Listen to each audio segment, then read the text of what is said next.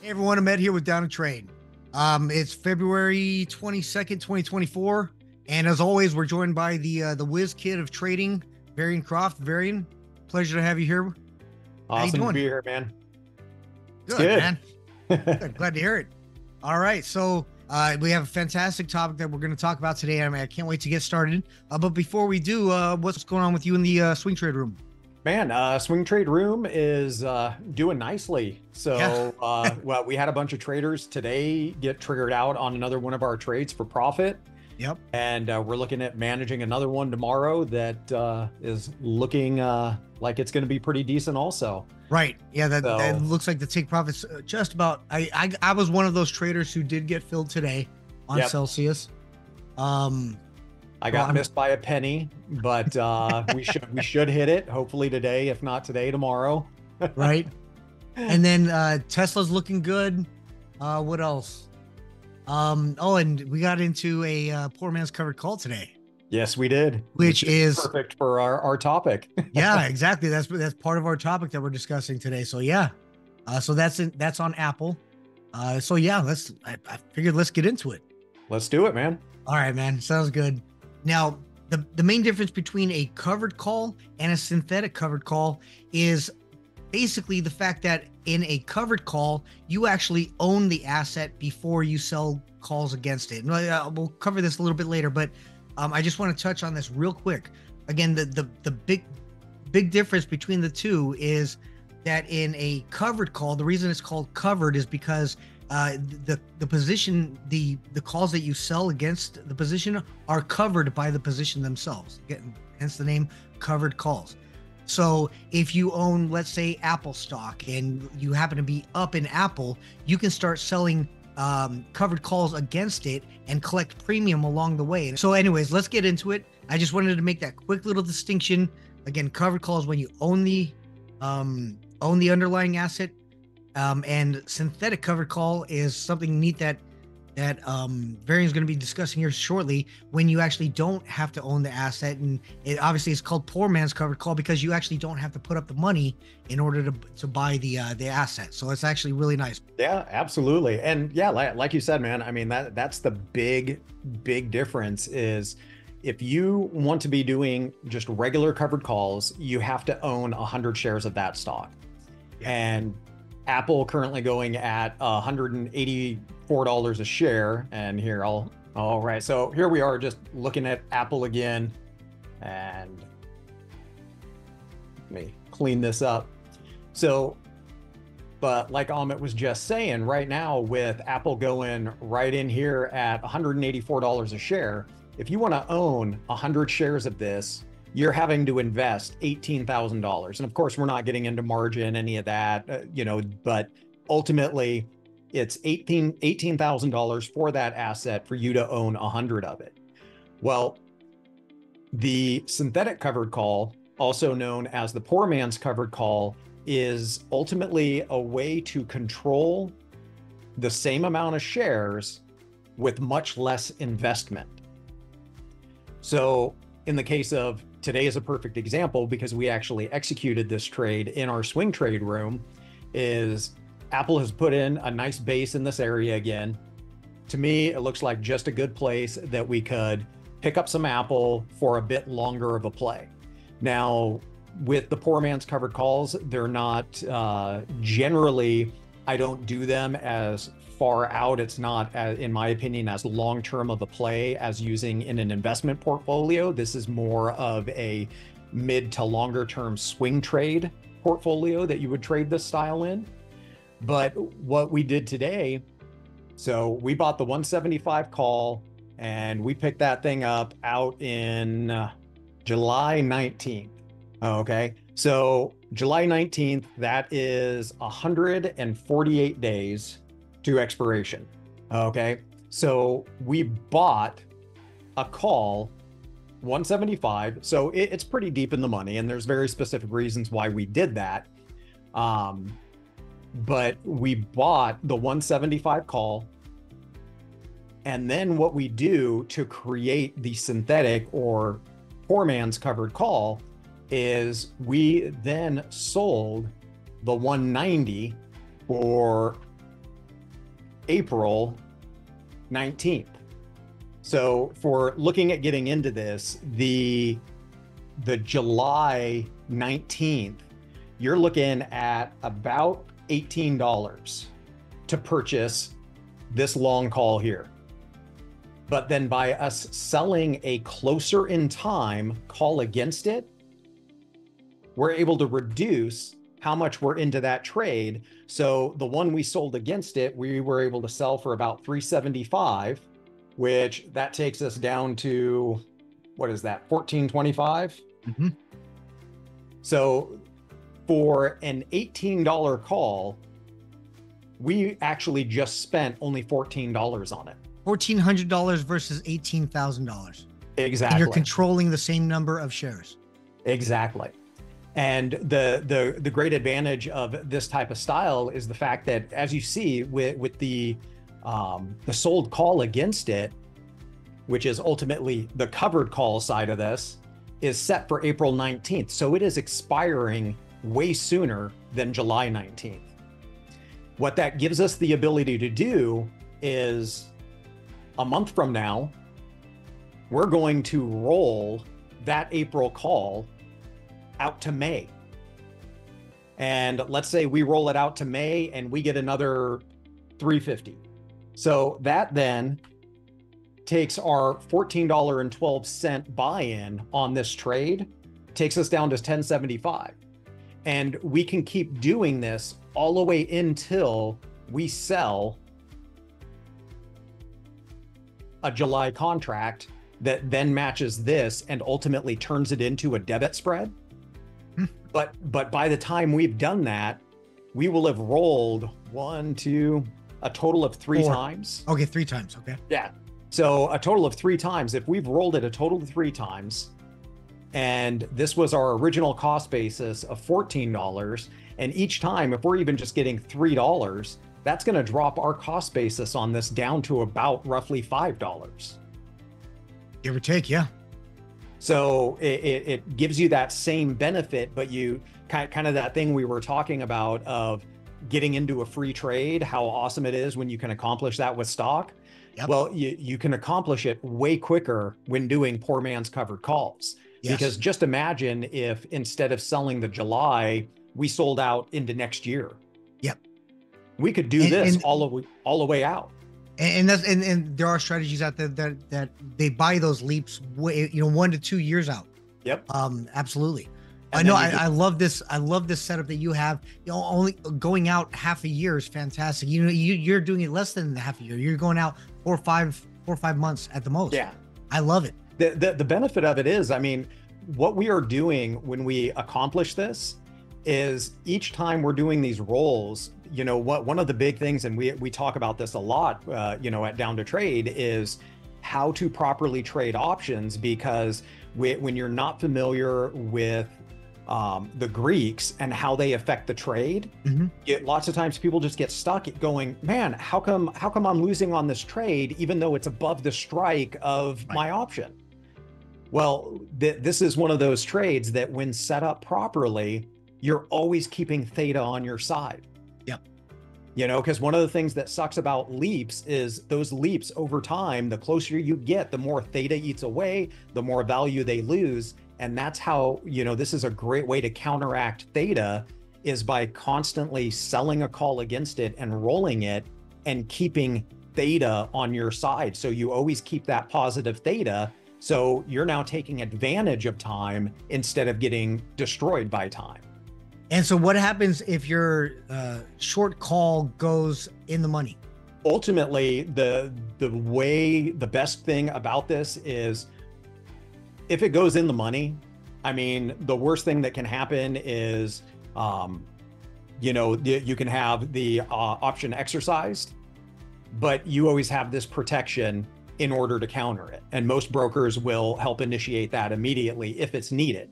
But the thing is if you do this strategy properly, most exercising of options happens within the last 2 to 3 weeks before expiration. They wait until that last little bit to exercise. And when you trade it the way I do, I never let it get close enough. So even when we go into the money on this, it's very unlikely that you're going to get exercised. And we have the ability to just keep rolling it out further until we get to this July expiration. But when you look at it, worst case scenario is if you take it.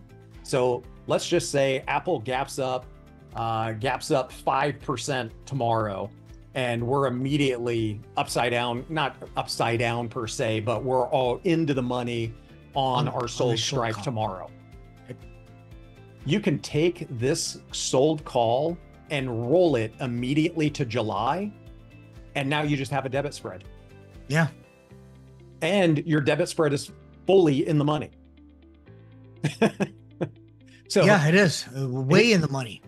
So not only are you going to capture a credit for rolling this, a pretty huge credit for rolling that to July, but all the gains from this climbing that you captured here are all going to consolidate onto each other. You're just looking good either way. So that's one of the things that I love about it, is you have a lot more flexibility. Well, but again, that's one of the things that, you and I discuss all the time, is how to properly manage a trade, how to properly manage a position. It is more important than the entry itself. We say that constantly. I know everyone in YouTube land is probably sick of hearing me say it, but it really is true. And I love the way you think through every little aspect of this, and you have a set number of guidelines and parameters that you use to manage the trade once you're in it. I absolutely love it. This is a fantastic strategy. I can't wait to see where Apple takes us on this one.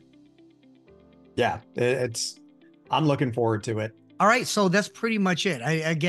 We wanted to give a really quick dive into the world of covered calls. Again, covered calls is a strategy that most traders learn, toward the beginning of their career. But poor man's covered call, or synthetic covered call, is a strategy that you don't hear as often, or you don't see as often, but it's one that we've used for years and years and years. I absolutely love poor man's covered call. Again, only because it doesn't take nearly as much buying power. I mean, you saw it changed our buying power by 90%, give or take. Yeah. It decreased our buying power by about 90% between the two strategies. So in the end, and the big thing about it is profit. One of the big things about that is the ability for profitability on it. Yes. So, when you're doing it in your investment account, like what you were talking about, long-term investment, you buy and hold, you just sell calls over the long term. That's great. I mean, I do that also. That's what long-term portfolios are for. But Right. if you have a mid to longer term swing trade account, which is what I feel this is best for, it gives you that ability to profit that much more off of the trade, because even if you have the $18,000 to invest in Apple, for the price, you can spend that $18,000 and you can get about 12 to 14 contracts instead of only 100 shares. So you're only benefiting off of basically one contract if you just buy the shares, where instead you can get 10 to 14 contracts for the same buying power. Well, exactly. And I completely agree. And that's why for my long-term account, using covered calls to me is the benefit of it, or the reason I do it, is just to lower cost basis. Exactly. Poor man's covered call is an income generating, a steady income generating strategy that you can do very, very, very, very part-time. And it doesn't take a whole lot of dedication or time to set them up or look for the new ones. You can actually set up a nice little income generating, machine or vehicle with the poor man's covered call. But it's for me, it's a different strategy or different mindset between the two. One again is just a lower cost basis. The other one is actual income generating. Exactly. But I love it, man. That's awesome. All right. Well, obviously, if you have any questions about the poor man's covered call or the covered call or any other strategy, anything having to do with options trading, by all means, reach out to us at downtotrade.com. But for right now, Varian, tell you what, I hear you got a killer back test that you got set for us. Yeah, I got another one for us to take a look at. Right. By the way, that last one that you talked about last week, we tried it today. I was extremely late on my entry, but Varian, you got in right on that breakout, Yep. And that gap up strategy that you taught us last week worked out for you just today. Yes, it did. Yep. Because Hit profit target. The market opened like 1.25% gap up today. I think it was 1.25. Yeah. And it actually broke out of the 15-minute range. Opening range. I think at minute 16 or 16 or 17. Yeah, it was pretty like much the next immediate. minute. It was already breaking out. I was late to the game, but Varian got in right away, and he was able to knock out that strategy. It was fantastic. Yeah. Well, thank you for that. Awesome. Yeah. So here today, looking at another SPX trade. Okay. So this one is using 1 day to expiration. Okay. After a 5-point drop in the SPX. So this is a trade that you open the trade at 10 a.m. or after daily. And this is after a minimum of a 5-point down move on the SPX. So what you do is you enter a 25 delta, you sell the 25 delta put, and you buy the 25 Y. So another put credit spread. And what I found really interesting about this one is, so backtesting it, and again, part of, you know, the crazy thing about how the market has been lately is we've all had to be really flexible, really adapt to the way the market has been lately, because it's pretty unique compared to what most of us are used to.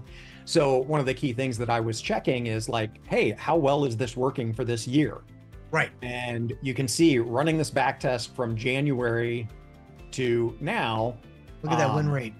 Yeah, 86% win rate, that if we get a 5-point down move and you can enter the trade after 10 a.m., you have a 30% profit target and a 50% stop loss.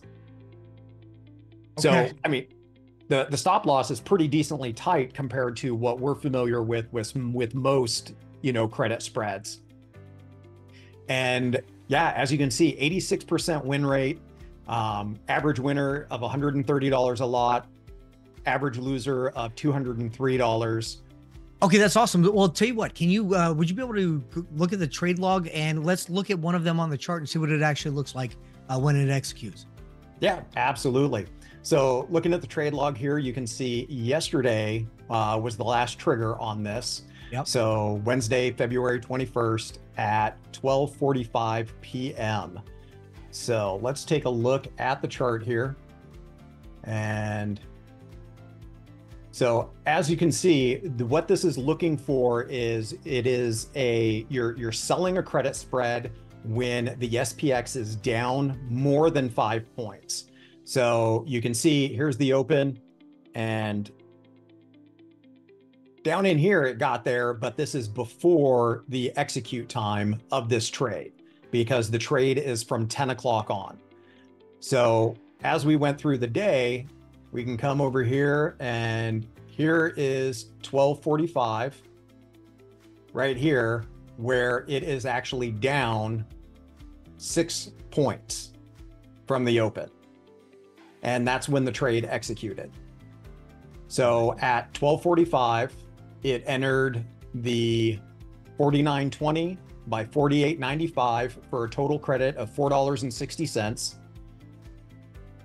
And it exited that same trade at 3:43 p.m., hitting the profit target. So if we look here, 3:43 is over right in here is where it exited for the profit target. Love it. Absolutely love it. That's fantastic. I like this one, man. Yeah. And like, as you can see, I mean, 86% win rate. And again, I mean, when I show these numbers here, this is based on just a single contract, because I like to see what one contract does. But that's just based on trading this one contract, a total of 29 trades, 25 of them winners, and your average time in the trade is 106 minutes. It doesn't get better than that. Nope. That totally works. Yeah, so looking at that, the win rate and the average winner, average loser, we're talking an expected return with just one contract of $84. That is fantastic. I really actually like this one. This is one that I thought it was really interesting when I discovered it. Yeah, I think I'm going to set alerts for this one. All right. So that's pretty much what we have for you today. Again, hope you learned something. As always, if you got something from this video, do us a favor, hit that subscribe button, hit that thumbs up button, and don't forget to leave us a comment down below. That's really going to be it for me. Varian, do you have anything for everybody?